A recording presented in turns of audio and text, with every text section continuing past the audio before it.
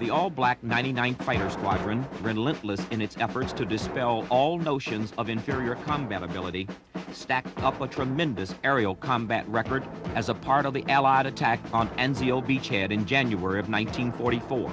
In less than 3 weeks, the 99th shot down 17 enemy aircraft. The all-black 332nd Fighter Group, which also had initial problems scoring aerial victories after getting overseas, began adding numbers to its victory column after assignment to bomber escort duty. In one unprecedented show of heroism, the 332nd sank a destroyer with just machine gun fire. This marked the first time that such a feat had ever been accomplished in military history.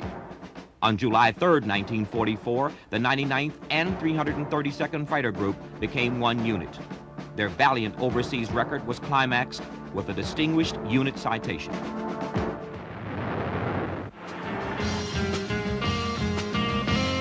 Their legend lives forever in the chronicles of the Army Air Corps. The 99th Fighter Squadron and the 332nd Fighter Group. What a truth! For over 40 years, this story has been ignored. For the first time, these missing pages from history come to life. Great proud men.